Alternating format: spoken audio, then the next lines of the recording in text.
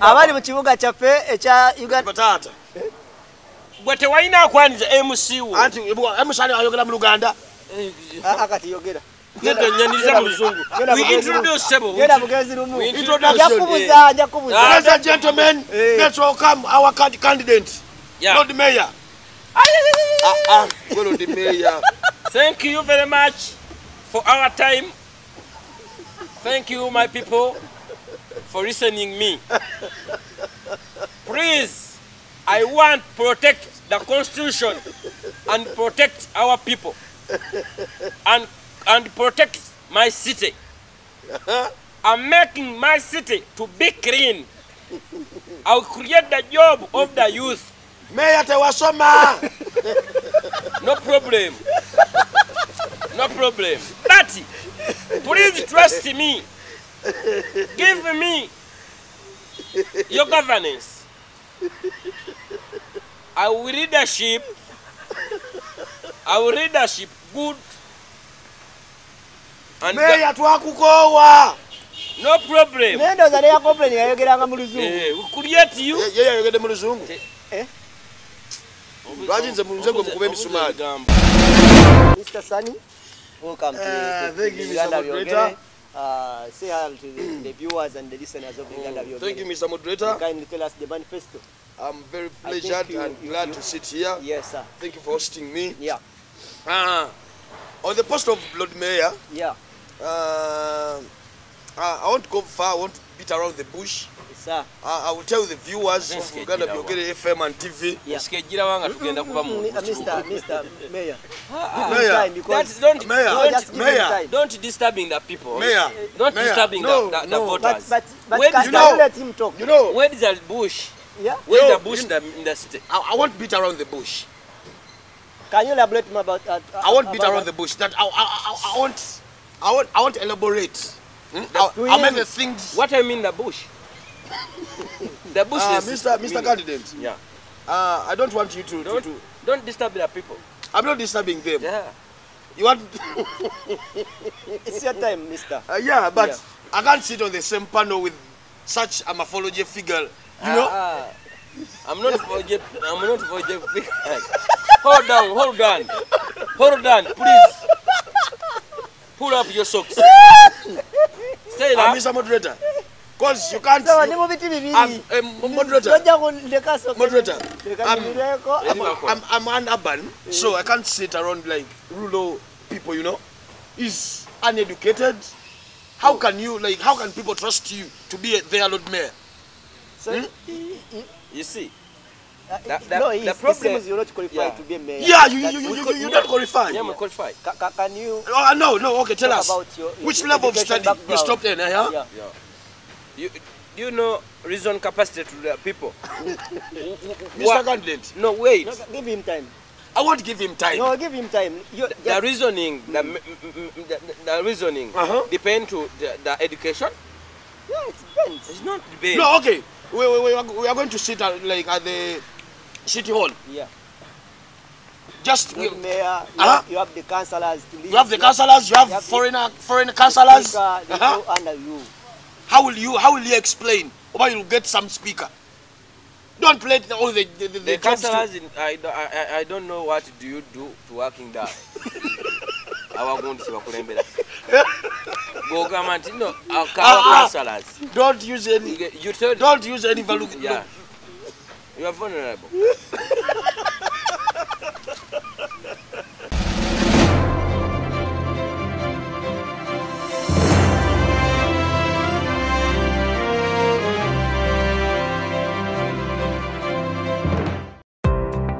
Staffeva Uganda, kampani akakasibwa gavumenti mu kutwala abantu ebweru beetaaga abalenzi n'abawala okukola emirimu gy'obwa security guard, cargo handlers, cleaners, okukola ku bisaawe by'ennyonyi mu ggwanga lya Dubai ne Qatar, osasula omaze kulabako visa. Beetaaga ne ba housemaids okukola mu ggwanga lya Saudi Arabia. Gwe housemaid bakuwa passport ya bwereere, visa ya bwereere ne air ticket ya bwereere. Gwe housemaid olina okuba ng'ova ku myaka 21 paka 35 okumanya ebisingawo kuba ku namba noti 7 764 174 527 oba noti 74 noti 672 684. Ekyenjawulo ku Star Favour Uganda Limited osasula ng'omaze kulaba ku visa ng'ekuli mu ngalo.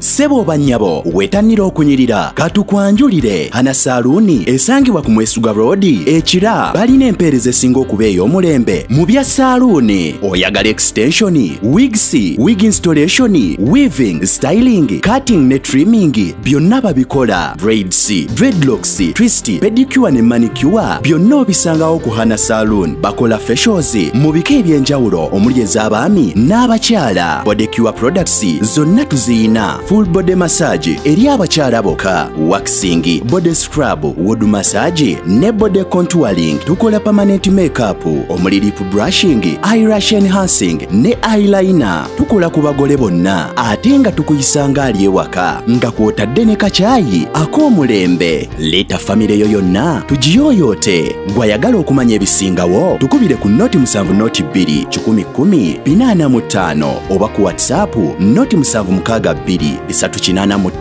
719. Hana Salon, feel at home. Nange ndi mundo kuba message yonna nagiwulira. Asha. Saakuwa bwe kuba salina. Sagala kumpa. Nze nali manyo sagala kumpa bini oyo. Yaita saba. Nali sisaba. Nanti namusabire sala. Nali sisaba. Bini oyo kumaya musajja mu binyo. Namusindikira message mugamba hi. Nansindikira link ya video ye. Wama ku namba ndala. Ulira. Bini musajja mu binyo. Nemugamba nze Syle. Nagamba oh muganda wange. Nampa link endala. And nega kalamu namusindikira message nagamba ani ono nemugamba Syle. Ka video nakalabye bituufu nemugamba nenze sawa video yo banza. Ashia video yatambula social media yo nakati gwasiba ku TikTok wajiraba. Nojibusa amaso. Billahi tallahi. Amazima gaka. Bini bwotyo. Njogera nga ni musajja mulokole sinza kulimbe. Bajewo kamera. Ne tugera leta wano Bible. Nga buli omucha yogera kwata ku Bible. Nyenga bambi kibinywe bambi baba bakuyingira byadda. Kubaze nashoka kulowooza. Owulidde. Nedda. Owulidde katekako. Nazoka kulowooza. Ndio myaya abalaka sede kanyonyi. Ya nyonyi ate tada. Ntikwate kala. Osobola kwende simu. Ntikwate. Akake. Ntimbawale kange. Gwewe nza zakolera akabadiye. Nti okankunyuleko. Akasede ke yakasonda. Akasede ko kasigaze. Neto nyiga ate. Anyize. Sinyize. Nenda bako kyenkola. Asagala. Oli wange sani. Awasumula musumule kati. Sani. Asagala asumulule. Era kocha kali ku simu. Tonyo. Yakochayo oli wange. Yanwa ku kefisoyo. Amusumule bulungi. Tota andika. Yanwa ku kefisi sani mwantu mulungi nnyo. Ono twale tujana yenga agamba naye sani. Gwe akabaka simu ze yazijja wakati okimuzemu bulonye. Ne MTN yabaida yaganyo. Zibera ku Google. Anze kale kyankanga. Nengamba ndo bamutumide bijambia. Enamba yanga ajije wa mangu ago. Google. Kati akagugo ke nade sabuse. Nedda kuba namba yange yaddako ku lwakubiri ebyaddala Airtel. Kati baba tusako buzibu la kubasambasa babiki. Ango kyaga anti omuntu wajjanga akumanya abana kigenderwa ye kyakola ki? Kyakubba. Niyo omuntu wajjanga. Yabaita namanya. Yali abete. Oba soka bako yali aso. Sebo Uganda wetuuse bizibu nnyo bintu bizibu. Every time olaba ndio era wali onichali wa fera gwe era bwe bayingiride mu ango bwetyo. Okimanyi tutuka no gamba bana aliko kufuna edwali lili okumpe lili negwani kwa mbansulanga. Ali uzo bera mugwanike mina bole jikwate bijja. Oba egwanika ni kwatu omuli. Baba go baba ali uzo bera mugwanika nga muli bwe mina bwe babiri. Ejo jisiba jikadda. Mama izo mulimu gwaka papula ako. Eteka mwa bagikola. Nawe lwaki towandika ko nowulira. Nena wandika. Nena yisa wandike ko. Famutuleke. Mwetubaleke ki? Bayitirawo ku gundi, bayigira ku mirimu. Mwakole kintu kimwe mutugamba nti wiiki eno tugenda kuandika ebbaluwa ey'omukwano. Baba Simba tebanazza ku report. Mukama wange yaweereza message. N'agamba ki? Application yagiraba. Application yagiraba. Yagiraba. Kitwagala muwa gundi simanya rough gundi copy ntumo original. Mwami Colin.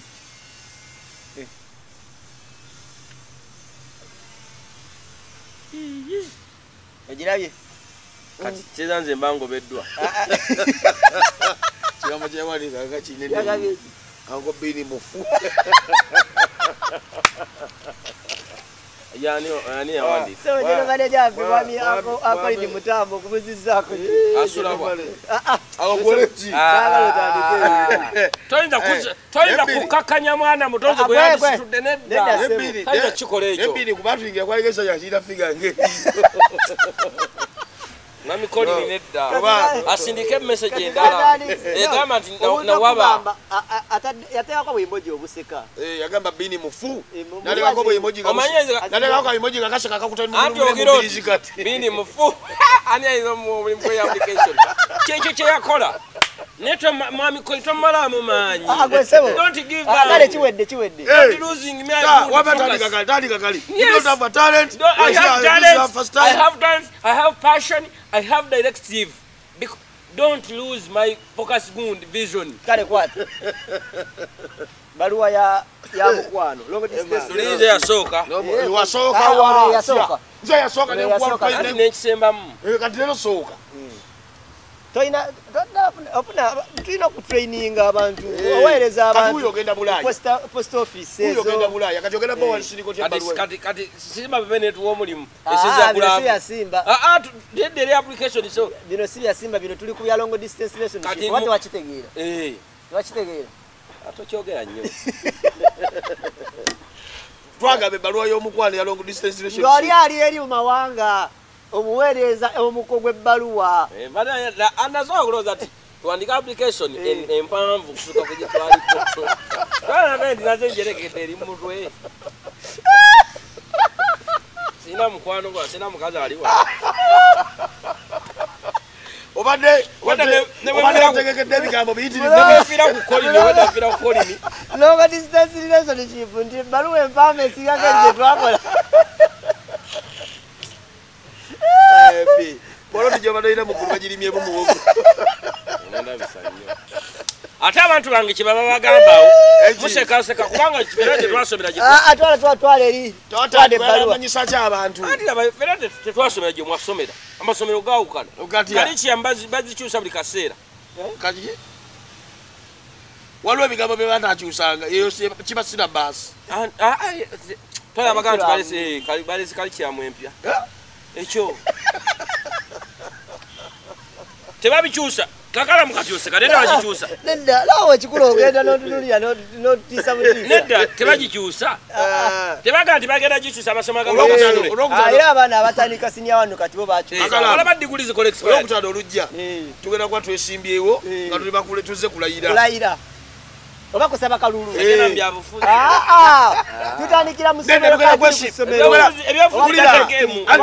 tugenda kwesimbawo ku kyalo bakiyita Uganda Byogere yes nga tusaba kalulu Uncle Bini tukube campaign tusabe kati tusabe kati sina laavu nze sikyagwa mu laavu mwana yammenya omutima tugabe tugiwandi nedda ati kati byembadde ndeseemu biri nze mbadde manyi baluwa mpanvu era bye bigambo bibadde kati mbadde nsa gye twatuwandika ku Friday tusabe akalulu kale tuwemu akapeera k'ebyo ebigambo by'obwaleese ladies first somo ze nange nandese nafu yange nange mbadde ndese nafu yange ate akinyonnyola ate kimanya ekintu kyali mpozi wamukubira essimu nedda sewe twagala longo isa twapano nga tukitegedde wakoma wagamba longo gundi longo ki data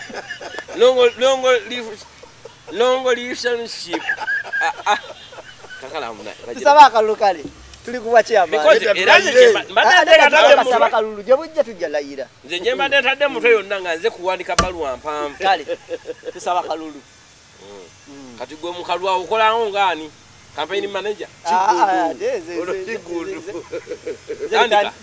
ambako sebo buli kimu zana atandikanga awa nero nze yatandika tandika muleke tofaayo twakirese ani kati sikitegedde tuwere kyakulabirako wano tusaba kalulu ate waliwo abalonzi balaga olupapula osobola okukuba campaign tukuba campaign wano okuba campaign nolani angubira kwa iPhone atokikola kamesa yazo baka ya palus wade number bagabe ka palus yes yani logera kugaba enamba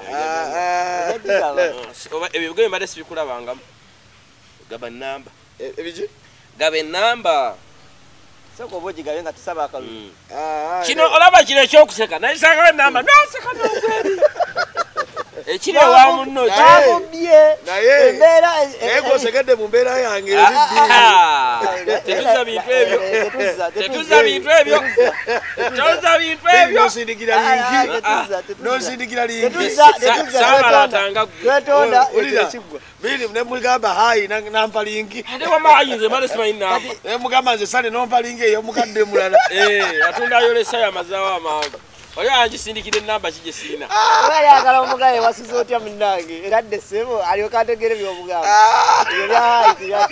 bakuba lwakubiri sokozesa enamba yo abalina emirimu abalina shows bamubye katukiyisizeeyo manju abaekigerero kitegedde kabaite kuyango bindi balampe ku buyambi oba baite kuyanga kalamba mbera ko kalamba agambe bindi yagabanga yange wenda so kakalamu yaberanga wano no muulyaga kamangenda wangu lino basindikide ku buyambi bwe kati gwe woli ani njagala obwesimbu bwonna bubiri n'abawagizi baba ku Sunny Case ku YouTube channel yo Sunny bakubye watukaza nno bubi twali tugenda kudda mu maziga babakute mazi tusooka fundraisation amoda kenonya ne kachaganya bweda kaganya fundraising bweda kati mufali soka baka naya masuke waka gaji simabi togera likirira bogaleke oyaga kashi mpeke oyagala gamu mpeke sebo lwacho mpake wena semu nina mapia ndiagala Kenya mpeke tisema kanga musebo mpa nje sira kuleka munange mukwano gwange mbuzibu ekyalama la mayi ngamu ka box wandika buzibu ka box kalwa aka WhatsApp nali nkibuuza busanga no confirming ne KAKALAAMU sakubira nenkubira ne Zubeda Zubeda ate yankutula sani angamba bijambi yamba ate bansabye ebijambi ne babimpunyisako ku nnyindo nga Zubeda ate nga Zubeda nze manyi bijambi ate bamutema babimuyisako ku nnyindo Zubeda bwe yangamba oluli abiwunya ate nga Zubeda akaza okuba yakabinyo kangamba kati kafune namba ya FMP yaliko lekatukubira kangamba ne wangamba ina mukungufu wako zote nze Zubeda negwe ku kijambi osololesa kungufu Zubeda yankutula kuba Zubeda ye munno nnyo nenge kijambi abakikuyisako ku nnyindo n'okiwunyako kyali kyatemaze maddawa kuba nali njagala buuka kugala lujinze ngamba labyo kitegedde kati nabo ne babuuka nadde ndi wano ne bangamba nja kutema ggwe nenzikakkana nempanika ne basaba buli kimu nga tuwaayo kiwe ango ngoma yokufuuka kubanga olaba oli mu lufula nga n'abalala balina ebijambi oba omuyekka singa yali omu singa baatutwala naawe nze ggume lye nina olimanyi anti kati tumanyi betwalabako baali basatu omanyi oba nebwerwayo omanyi oyinza okwagala anko omuntu nga yakusoose oliko ogambye ow'ekiwalata nga yali omunafu baali bambadde obugundi buno ngamba oli ow'ekiwalata gwe maali nayako John Uncle John mpozi nga yali omunafu nga ayinza obbalisa Uncle John ate yali mufiya yebakirawo omutwe olulala kini gira tujja kumulama soko ise namba jinsomereze nje nilwaba enempya kweri kati enkadde nayo kweri yazzeeko mombe mwana ekola nti etwala essaawa 24 jengendo tereza kati wali ennaku 3 etwala ennaku 3 okuddako eyatero era we tunavira wano bagizizzaako tunavira wano ejja beekizeeko so kati kikoleko mu bwangu tugende tusaba akalulu baaba enamba eriki ebintu byenamba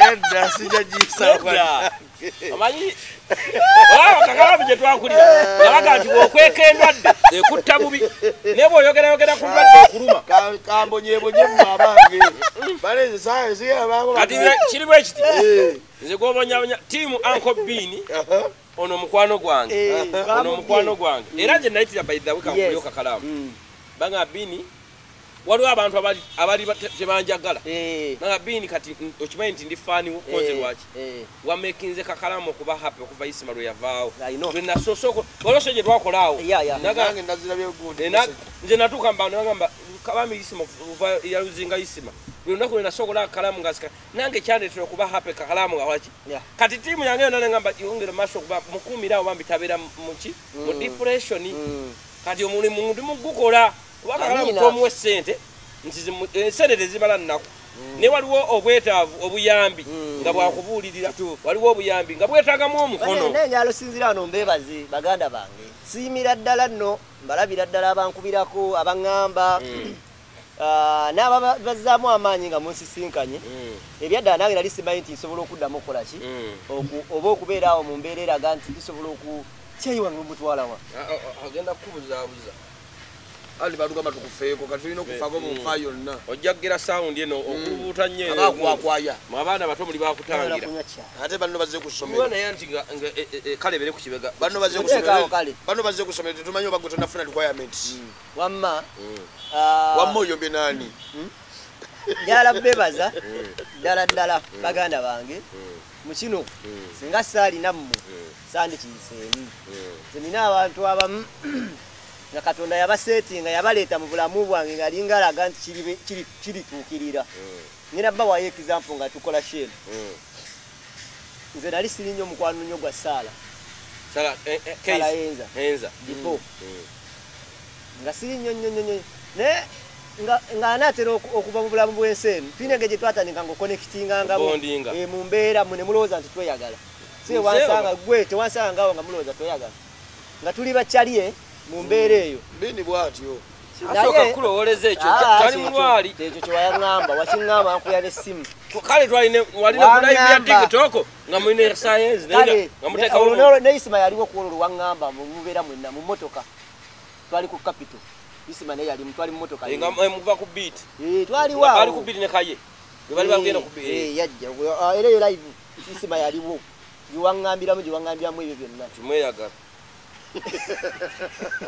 naye wamma oyo bwe yajja mwene embeera eyantuukako yannyamba nnyo okundaga nti waliwo life eddako next life tolaba nti mukazi yandibadde agumira ku nze ate yannyamba nnyo okubeera nga gwogumira ku ye naye omulala aliko strong waliwo abakyala nga balinamu homonies oba jeans eŋŋumu ez'abaami ate waliwo n'abaami nga balina jeans oba homonies ez'abakyala yasamira eyo nedda tebijja kati golinamu homonies z'abakyala nanti simutegeera byayogera nze di bit gundi so bit just wabeerawo omuntu wabeera nga kati kankubulireyo kale ekituufu kyebalina okukutegeera olwaleero lwaki nze ekintu kino kyankuba nnyo mama wange taata wange baganda bange bonna bakyaliwo Katonda akyabadde omukisa nti ne muwaba muganda bange nnyo baganda bange kirabika okuba ndwawo nnyo bawulizanga bwe nali mpulizanga nnyani nti nali almost every week twabeeranga naye twice a week mu buli mbeera ate nga baganda bange sibalina nnyo bembeera nabo every time oyo week nga mbeera nabo kati ye nga mwene embeera wekyantuukako gimu ku bintu ebipya era guno omwaka ndowooza gwe nga nti gwe gusinza okunkuza ennyo kubanga ndabyeko ku kintu nga kinvaako nga kibadde so close mu mbeera bwetu naye nga siga nti nze asoose waliwo abantu bangi nnyo abafiirwa dda abantu baabwe kati baba abamu baaguma dda teri muntu aguma waayi waliwo abantu bamu nga bo baaguma babiyitaayitamu kankubuulire nina jjajja wange Naalongo ate naye mulongo Nakato namuleetako ne ku chano yange mweru mukyala mulungi nnyo ali so beautiful mulongo oyo alina emyaka 10 nga 10 something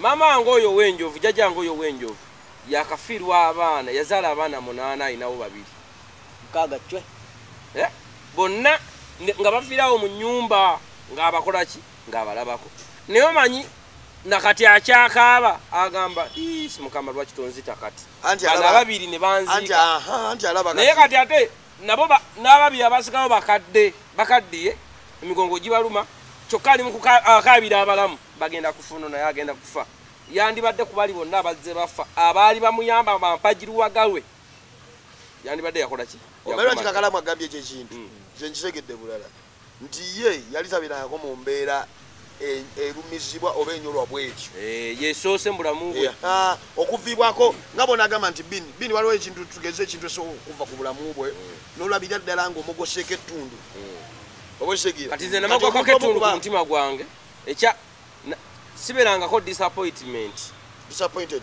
siberangako disappointed mu bantu bantu benabeerako nabo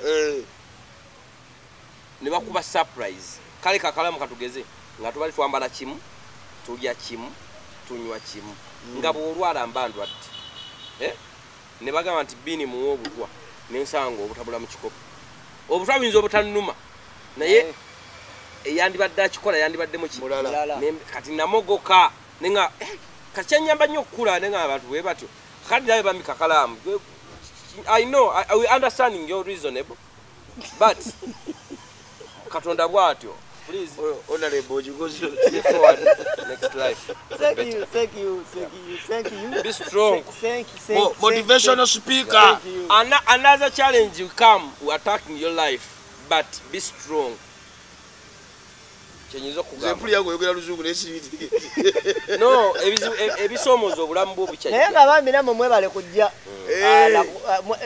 bayiza n'abantu bebale twaniriza etwandibadde tulyawo ne bagamba Friday bajaniriza mu butongole era Friday teryabakira mu luzungu kiba ki olikola ki nga bagambe teryabakira no one can better than you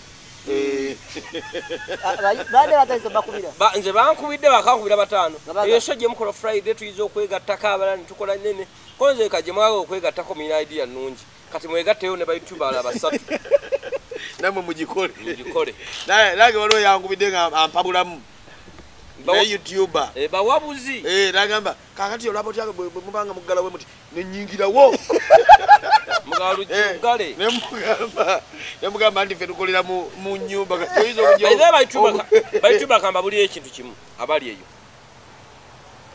bizinesi yonna okukula n'okuva weeri creativity bayituba baana e Uganda balwanira amawulire alien skin yagize kino alien skin ogamba kakalamu oli omulabyeko mu ebyo ngenza bayituba abasinga anti ngamba tabeera alien skin bwebanja kwa skin palaso bagambye kino najja kukuba ne badduka manja alien skin manager palaso gamba you know ne batandika no creating akataliyo nosanga bafuna omuntu shima yayisa ne bagamba katona ate yasoma ne gumu nosanga YouTube channel abiri ngazine kulireri obutali nsobi naye kati ng'omuntu asobola okuleka freestyle n'agenda ne byalabye ku ngazunge aleka enkoko ya Kafuuse atazunge n'obuwowolo bw'okukubo nenga engumi yo mwagirabye iyo eriwa engumi banne yo bajimiti mugireke engumi yani engumi yo twagirabye mugireke banne engumi yani engumi tomanyi engumi eriwe etambula I want to respect olabo okunamira muzibe baba omusiro kali ali omuzibe mu kino ekintu gotokuba ogenda n'okulwananga omuntu mulingi nga babusibye emikono ati bane tugende mu screening twesimbewo balona lebo nati kati olina kyotakoze bade tubade ku namba ake badde ngamba nti wali nti tuyambagana ageze okujja okuleeta mu bino ebyange nga tubadde tuli abawagizi bange abange nga nko Bini nga gwe mwagala Bini kuki kulo okwatirako Sani naye kyesaagala omanyi ako omuntu sikandidi we yakabidde jjo naweeri abantu ave nagamba Sani ate wabeerayo abatabuzi Sani Bini yakuwadde ebirijo naye nga yaweereza 2,000 waliwo yakinkola Sani weweereyo enamba yo kubanga abeja byabakulu era enamba emala neefunika yagaa ti gundi yakuwa ati abimanyi sooka osome tugende twagala kukuba kapeeni obudde bugenda twagala kuba nange enamba efuuse enamba swala totya ezo kakawoya faadi soma tugende tukole bayita kuyakawoya faadi omusajja akunyonyodde ensonga ze 0756 483 nga tetugisomye tetusooka owandiike wamma soma 0756 483 483 ewadebo kuva ebana Sani leta mannya ki kati tukomyawo wasekerera nnyo ng'olingeyeza Suza Suza ayagala kuyamba babijambye bakulumbye kale taata lufuulo oluyimba kati yogera tugende ku kirala Sani kamutereka ekuleta mannya ki Sani nkutereko yesima kizito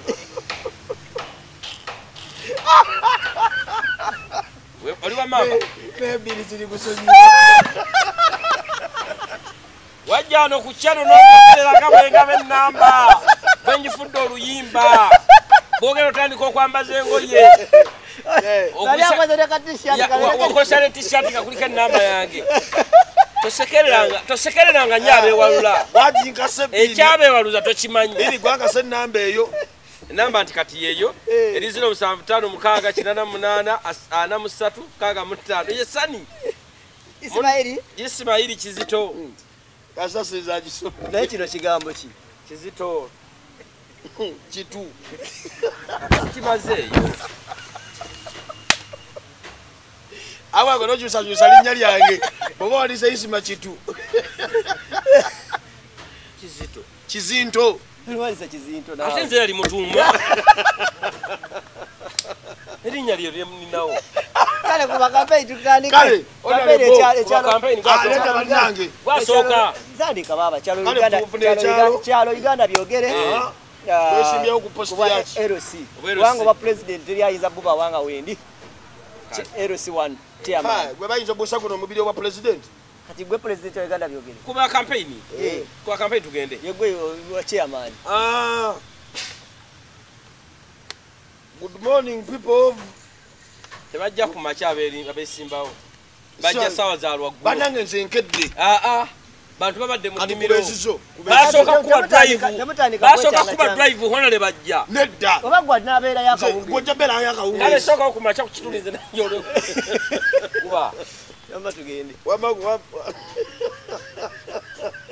wamogabe kyalo bakita batya Uganda Byogere wesimbyewo ku kyaki wa chairman ekyalo kiriko abantu 25 meya basomako meya wa mu butale nedda sebo meya lukwagwa mbutale yali akuyako kampeni mu luzungu kati kino Uganda bwe kuliko baluzungu n'ebisuubizo by'oyagala bakolera nedda banna nedda agenda ate kati ogenda olina okwogera kisikiriza okuwa Akalulu yes tugende naawe yamukirwamu mutera owangala ennaku endala bbiri olw'omukaga nesale nga muli babiri mulwaki musetinga kano akantu naye akogedde si akalese ze banni bagenda tugenda kukola nedda bane tugende mulongo nedda wasoma n'eddiguli gwe nasoma n'eddiguli yali nali ntula naye mu kirasi wasoma n'eddiguli diguli basoma buli owaayi kyeka nasomanga nayo nga nzakitwalira ne ku ssomero eddiguli mu mass communication waji then this is campaign. Good morning, ladies and gentlemen, people of Uganda Byogere village. I'm here. You know me by the names of Sanekais. I want to remind you, to inform you that I want to be your chairman, LC1. Mayor. Mayor of the city. I want to be the mayor of this city, Uganda Byogere division.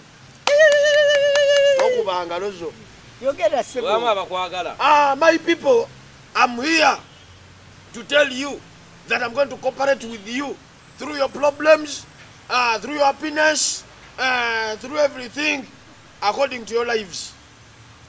I'm here to tell you that I'm going to secure your life, your future, your families.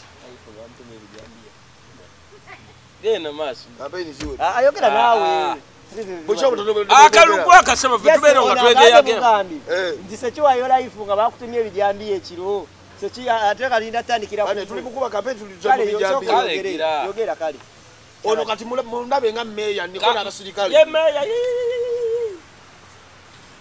and this is my manifesto. I'm launching my manifesto. First of all, I'm going to focus on education. In our villages here, we have little schools. So I want to educate the little ones and the adults. Tukukoye! Ati babayo. Babayo abazenga bawagira bini. Tukukoye! Tofa moja bamu na batajja kukanya kuogera. Baja kujako masanyalaze. My people, banna simu mpya. My people, after finishing the issue of schools, I'm going to handle the issue of security. I want to secure and to protect all my people, all my voters. Okay. I'm going to add in some police posts. N'abakulu bano naagira. N'enamba eno giyisawo ya posta. Abaana kusindikira sente za posta. Ndio mugireke bannange. Posta ajja kubisa ento n'eziriwo. Kale singa abatuuze bakwetako okubawo ebizibu byabwe obabuulira ebizibu byabwe. Ekisaawo. Okikola agira. Nina office. Baje ku office. Ne police bane office naye bakwakwata namba. Ze namba yange ntawanya tekuba network. So makale temaliriza sebo. Dakika zi. My people, those are my words. Thank you so much. Your Lord Mayor, Uganda Byogere village.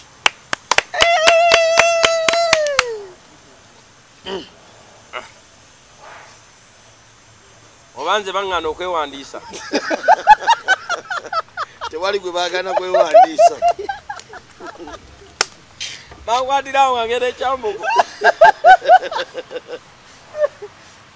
Wewandiisa. Fera tusacha meya. Osechero si. Meya. Kyalo kiriko balugwala bokka. Abantu yasama n'abadde ndibukwebuza kwano n'oyagala. Okay. Nyaniriza nti ndagaayo mbanze. Nze banyaniriza. Tewalina. Abali mu kibuga kyaffe ekya Uganda. Patata. Bwe tewalina akwaniza MC wo. Anti MC ayogera mu Luganda. Akati yogera. Ngende nyaniriza mu Luzungu. We introduce Sebo. Ngenda bugezi lumu. Introduction. Njakubuza. Ladies and gentlemen, let's welcome our candidate. Yeah. Lord Mayor. Lord Mayor. Thank you very much for our time. Thank you, my people, for listening me.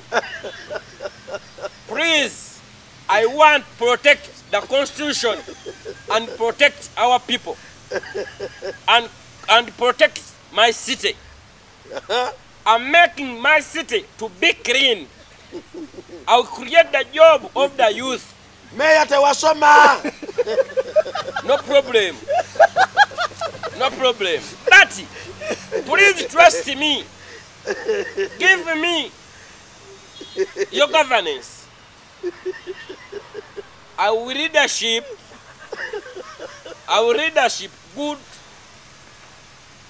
And Mayor twakukowa. no problem. Nendo zale ya complain yayogeranga mu Luzungu. We create you. Yeye ayogede mu Luzungu. Lwajinze mu nzengo mukube emisumali. Wamagenda. My manifesto, I create good condition for traffic. Problem of the city is a traffic. Another problem of the city, the swamps and rivers. Trenches. Yes. Trenches. Our man Mayor. My people, we complain, more complaints to city council. They work in the bad condition. But city council peoples or city council soldiers, we just help me. We arrest workers. That is a bad. Because this youth is working. I'm not going to eat that time.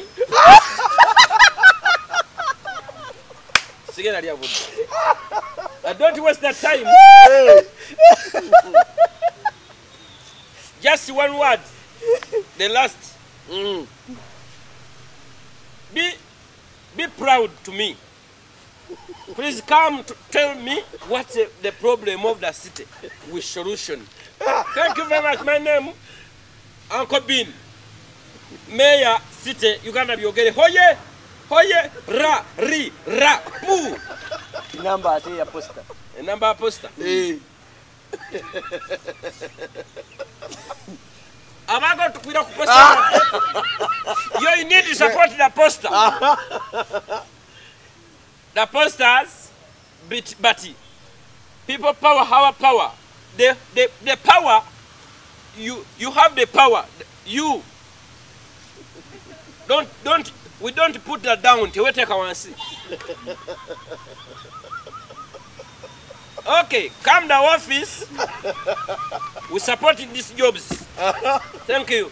No number of posters. No sharing numbers. We want to support you. You need to support our mayor. Our mayor that create the posters.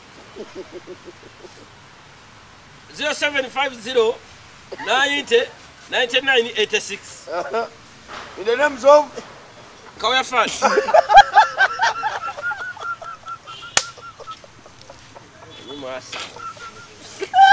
So go je nawe rugo.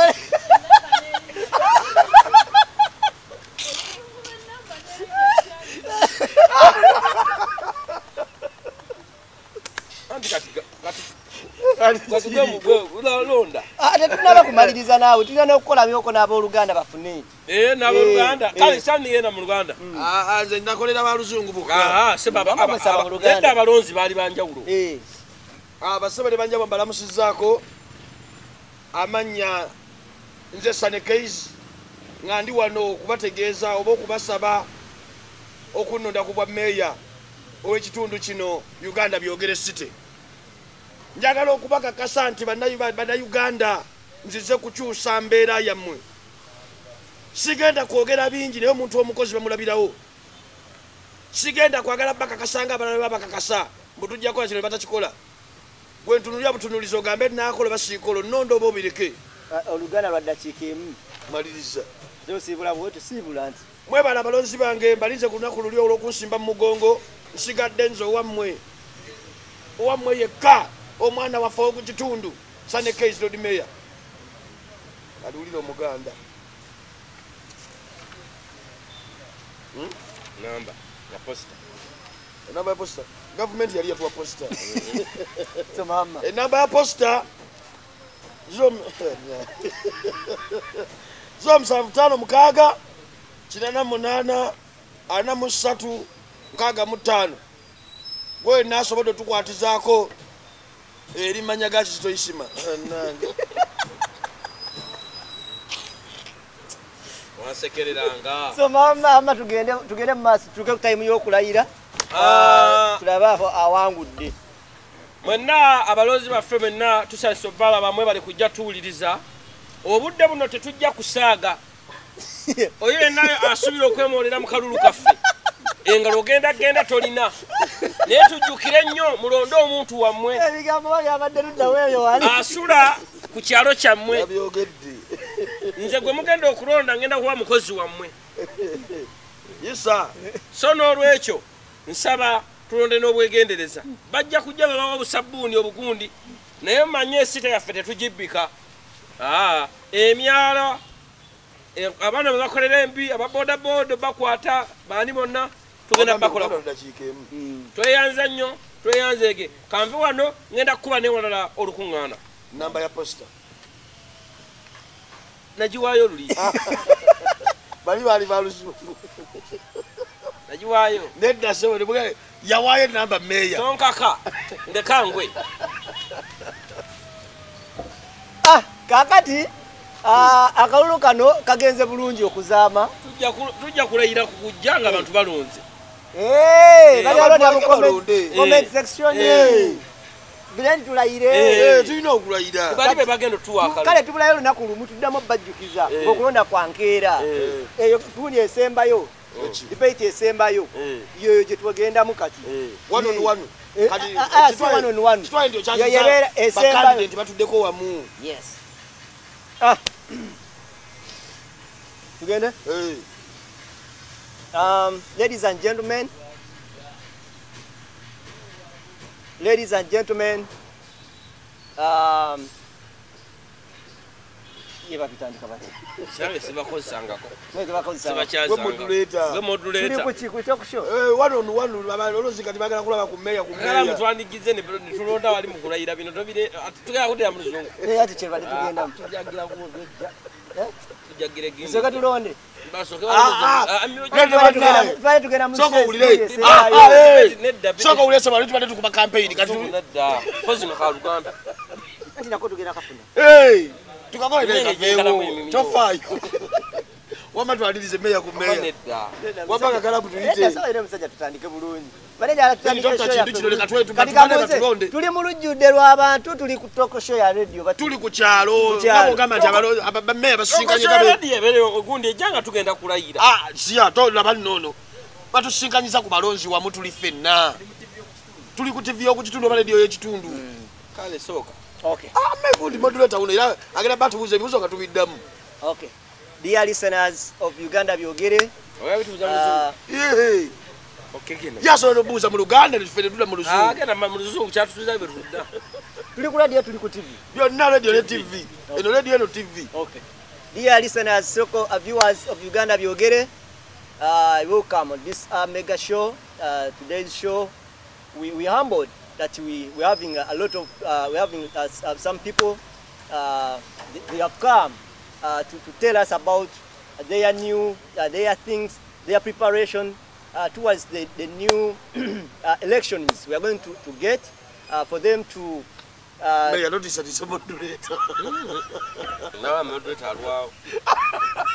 Mr. Bean, you're welcome. Mayor to be, you are welcome, and say hi to the viewers and listeners of Uganda Byogere at this time. Yeah, thank you. My name, the same name. Moderator. Don't find to get a moderator. Don't find to get a bugezi. Thank you very much. Okay, welcome, Mr. Welcome, Mayor. Thank you very much. Yes. Moderator. Yes, sir. To inviting me. Yes, sir. We appreciate. Yes, sir. Leaders of television, our media, and our listeners. I'm ready and steady. Now, tell us about the preparations you are in, and tell us about how we are going to work for the people of Uganda Byogere, and the manifesto. Can you tell us about the manifesto? Yeah, manifesto. Manifesto is the. This is when you're losing the alone of what we're taking. Mayor, don't do Gumpel. Number to get it. What are you saying? What are you questioning? Yes, we kindly need to. Don't fight to get it. Mr. Moderator. Mr. Moderator. My manifesto.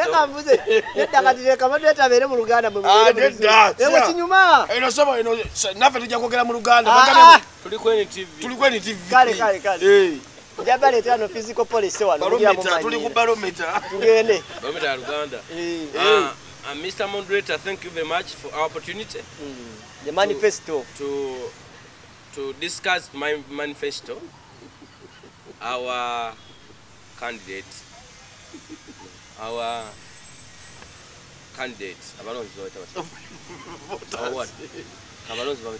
voters. Thank you for our voters. That's how I come for voters in our opponent wangi.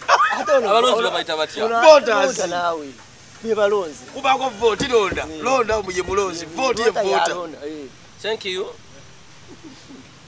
for my manifesto. Introduction. Why? Thank you for introduction. My manifesto, our voters. My manifesto to one agenda, starting the roads. The road is the bads. But the money received from government, we count the district.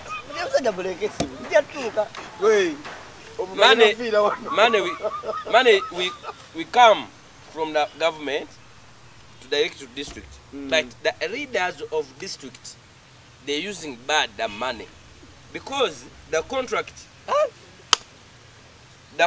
of the lords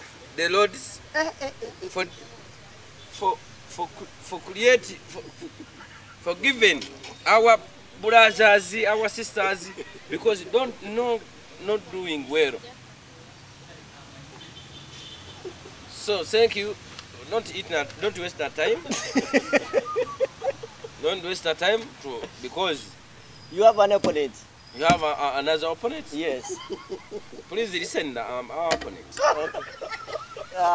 Mr. Sunny, welcome to thank you, Uganda Mr. Moderator. Byogere. Say hello to the viewers and the listeners of Uganda Byogere. Thank you, Mr. Moderator. Kindly tell us the manifesto. I'm very pleasured and glad to sit here. Yes, sir. Thank you for hosting me. Yeah.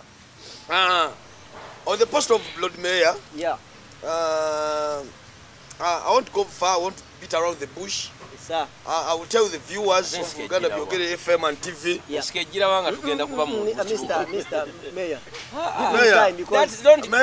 Mayor. Don't disturbing the people. Mayor. Don't disturbing the voters. But where can is you let him talk? You know, where is the bush?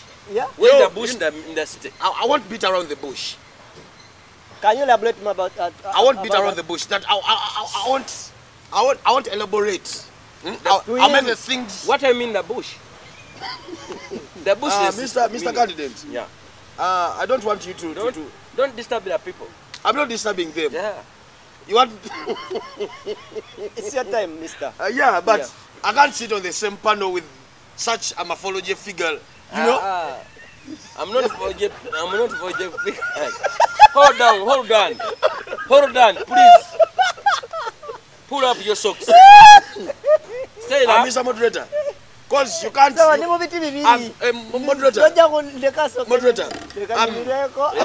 I'm an urban, so I can't sit around like rural people, you know. Is uneducated. How can people trust you to be their Lord Mayor? You see. The problem is you're not qualified to be a mayor. Yeah, you're not qualified. Yeah, I'm qualified. Can you? Oh, no. Okay, tell us. About which level of study you stopped in? Yeah.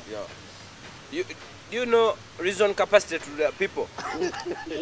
Mr. Candidate. No, wait. No, give him time. I won't give him time. No, give him time. The reasoning, the reasoning depend to the education. Yeah, it depends. It's not debate. No, okay. We are going to sit at the city hall. Yeah. Just mayor, you have the councillors to lead. You have the councillors. You have foreign councillors. Under you. How will you explain? Or you'll get some speaker.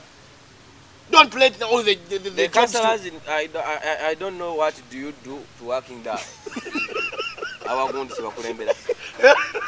Go government, no. Our councillors. Don't use any. Don't use any value. Yeah. You are vulnerable. Okay. Thank you. You are still on. Yeah. Thank you for what? If I'm speaking English, just keep quiet. Okay. I finish up, then you talk. Okay. It seems you want to surrender. Go ahead. You want to surrender? And not surrender. My motto, no surrender. You're just speaking out bullshit. Bullshit for what? You see the mayor, they're talking the bullshitty words. Really? The mayor making the mayor. Yeah, because you're just nagging, man. Because we have just come here to explain people. But you try. It's your time. You try to explain. No, just what? You're disturbing what? I was talking, then I said I won't beat around the bush. You are like telling us. Okay. Are we going to? Okay. Now you're shouting. Can we go into short break? Now you're shouting. You see. Go. You have the gun. Yeah. I have the panga. Like some people come to your home. They're attacking you. I will panga you. Thank you. You see, this is gonna be Jambia. Yes. Even how you. Can you people, how can you people trust in the mayor's office to use? I know you have said you have a gun. Are you going to be shooting? A gun is not illegal. A gun is not illegal. Are you going to be shooting civilians? I don't. You see, no, you are not. So anyway, election is we are heading into elections. Yeah. Yes, we are counting like 2 days at the elections. Yeah. You have 1 minute. They are not going to vote for him. They are not going to vote for him. Okay, no problem. I'm telling you. First, how can you tell me that we are bringing a mayor who can't even write, who can't even speak English for 2 minutes, 2 good minutes? Okay, you see. Me, my passion, making the mayor because I'm born in this village, this city. This is I'm born the city. So means what? I'm staying the city. I'm working in the city. The city. That means you're the city. Where do you born you? I was born in city. No, where? No. In Kampala. Can you ask that question again to him? It doesn't give you chance to You are asking what? Where are you born? I was born in Kampala. This is city is not Kampala. Okay, I was born in Uganda Byogere city. This is you born in Kampala. Don't correct it. We are born in Kampala. Me, I'm born in Uganda Byogere. How can you put the how can you stand in the city? Uganda Byogere. You were born in the Uganda. You Kampala. Wait. Ojimaye muntu ayizo fira wano kupata. Pulide denanga bewa febali mugawa. Tofa muzukuru. Kakalamu lekerawo. Mu mazima n'obwekanya. Tugenda funa bannazale. Ale kakalabire ebintu bisigalayo. Ate kumuliyeko ekintu. Tugenda zaala abaana baliko okubeera. Oluzungu lulabiko kwa luzibo muko. Nedda. Nakimanyi oluzungu luzibo. Oluzungu si luzibo n'ekiri kye nagamba. Environment ezitweto. Nedda si nekyekyo. I want to explain. Nebo oluzungu lujjaddi nga olwetegekedde batulwetegekedde. Buli kyemba njagala okunnyonnyola manchi manyi. Mu mutwe naye nga tekivayo bubi. Ate kiruma ekyo. Ate olusiba kivuddeyo naye nga bokibuulidde nabo basomera walala. Babitegedde butegedde nga gwokakasa kyogedde kira nti I want to explain. I talk. I explain. Kyenjagala okunnyonnyola. Ojimaye muntu bw'alabira bbiini ewalaga ayogera oluzungu ayinza ogamba bamusajja zeesaba buyambi mulwadde. Mukakamu. Teyeefiiri. Bayi boy. Anyway. Campaign zikomyawo bannange. Naswala nga ofunye obulubuta. Asifuddeyo. Tugenalonda leero. Naye baba ne moderator tebamukubamu eggaali leero. Yamba moderator nze muzabo nyingi nakukuba eggaali. Bannange lubadde lutya. Oluzungu lunyuma gwetegekera. Luba lwetegekera. Ozalwe kati bw'anaatuvuga na supidi leero tumuvuga supidi. Aledda. Kimanyi Simba bweddamu negandi muwandiika application y'oluzungu tofuna mulimu. Nga bagane toddayo waka kubali abakuwandiikira. Yango Bini bakuswamu oli mu studio okola bwe bagamba kali tuwe application ng'ojogera bwogere spoken application bakuwa mu studio nga mwoli tubajjukira olina aliyete yagikuwandiikira toddaka oddayo waka ng'ogenze na bibyo kwata byedifondi byo toli mulimu kwataka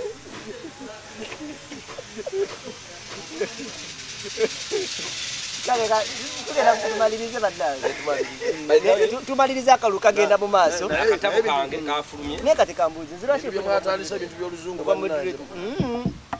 Yesu ajja kujja wano mbere ku kamera wetunaaviirawo nga oluzungu lukuguse oluzungu ntuyanye lunyuma nnyo okwetegekera tonze Justin omuntu awo wannuma n'enyo ntuyanye omukago oluzungu luva mu lubuto obanga muyigwayawulo omusujjasujja wano olulimi oluganda oseereza buseereza naye wano omanyi muyimbi omulungi ajja mu lubuto omukka bwoti kati ne mu luzungu jjukira odupaakinga kati omutwe gubeera strategy tugenda mu kalulu anti naye olunaku kulonda bagala londya mu comment section era next Friday balonda yalayira wikiri mulonde bbiini anti sanga bwe posti givuddeko anti ne mukulayira namumyuka alina agudde alina oku appreciatinga awangudde okumuwishinga appreciate kati ekitegeeza ku olwo olunaku tugenda kujja ntu amadde ku masuuti oba sirinayo n'emu Friday nako tuwambale ku masuuti sawa ennamba yagala tufulende ku photoshoot wama ayina boutique ng'osobola okunteekamu essuuti namba eri 0750 kakala mufuna bagenda kwambaza bona libonaabo 9986 ne kakala mulasi totwambaza akanti omusajja asooka ayiseewo wama oba olina boutique ng'oyinza okunjazikamu mu suuti yo Friday nkubira ku simu 0750 9986 nanga alinayo kasudi asobola okwambaza honorable enange onkubirako ekirungi gundi zigenda beera mu lujjudde nga onaye weeraba naye baba olwani agenda okulangirira akalulu ako maduleeta era era nze naye abo ku Uganda Byogere moderator okikubye bukubye oba ne moderator naye babwesimbeko ne moderator babwesimbeko mu comment section naye sema tusani tojja kumanyira tojja kunesimba mu luzungu oyagala nga buli Friday tukolera mu luzungu lotabusemu kongo lotabusemu nyemu kwempeke ngabwa waza kigambo ayina kigambo kyabayagala okogera ne kiganda gamba bizungu lunyuma wetekeke kiganye kufuna ona lyo kakuita Mr. so nga kiganye ngolinga ali amawogola negwe oluzungu ekigambo bakira ku mutima no kino nyaga tekiriwo ona tusamu yana program y'oluzungu egwe katandika kikolanga mu luzungu okimanya abaana bayizo gano londa ne bayisa mu moderator gali wallahi bro agera tema tema agera jitema nedda tatema tutulele ba maudu wangu fenna ate obadde madu wangu obadde mulungi nnyo ofuye oluzungu lwa Taiba International utemagana